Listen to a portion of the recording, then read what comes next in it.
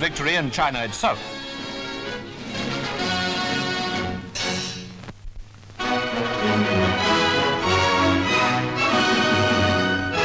Mr. Churchill had a warm welcome for Mr. Stassen, Mutual Security Director, and for Mr. Dulles, America's new Secretary of State.